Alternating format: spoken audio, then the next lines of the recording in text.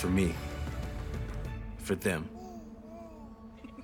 It's great to see you again, man. Thanks, JB. For all that is me, for all that is you. Kaiser Permanente.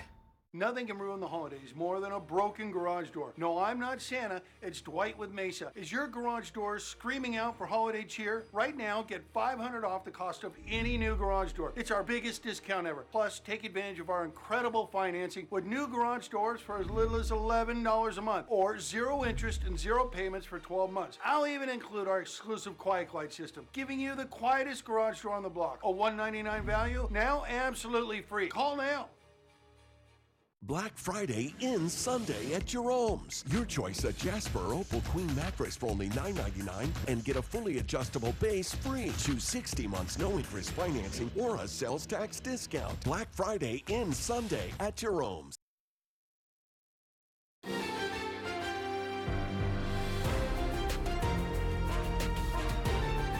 This is KCAL News, Los Angeles. Now at 6, an alleged hate crime attack in Beverly Hills. An elderly Jewish man attacked on his way to worship by a man with a belt. Good evening. I'm Leslie Marin. And I'm Juan Fernandez. This is KCAL News at 6 on CBS Los Angeles. The attack happened while the man was walking to synagogue with his wife yesterday morning. Yeah, police say the suspect hit the victim with a belt and made anti-Semitic remarks. KCAL News reporter Lauren Posen spoke with a local rabbi, Lauren, about the attack and how the Jewish community is feeling tonight. Leslie, you know, while we're hearing more and more about these anti-Semitic attacks, anti-Semitism is nothing new. The rabbi I spoke with tonight told me it's never gone away, but that does not mean it will be tolerated. An anti-Semitic attack on the way to synagogue in Beverly Hills. The police chief says the suspect was homeless. The victim's son posting on social media a picture showing his father's blood-soaked shirt.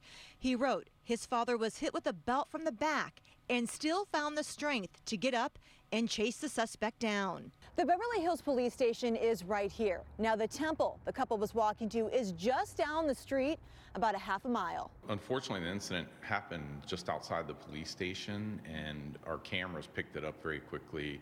We had other witnesses there, and we were able to get officers there with just in minutes, less than a minute. Officers arrested the suspect, who is now facing a slew of charges, including hate crime, elder abuse, and assault with a deadly weapon.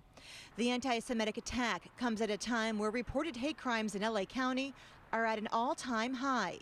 The latest report by the Commission on Human Relations found hate crimes saw an 18% increase in 2022, going from 790 reported hate crimes to 929, the highest since 2001. Of those hate crimes, the report found a 41% increase in religious crimes, with 83% of those being anti-Jewish. It's incredibly disturbing. One of the things that it is doing is pointing out exactly how much anti-Semitism has always been here. Rabbi Michael Barclay says as disturbing as it is, light is being shown on darkness, and the Jewish community will overcome. You don't back down to bullies. You stay up, you say, here we are, and we're going to bring light into the world, because that's what Hanukkah is about, that's what Judaism is about, that's what life is about, is giving each other light. The suspect is being held on a $100,000 bond and is set to go before a judge on Tuesday. Los Angeles Mayor Karen Bass posted on social media calling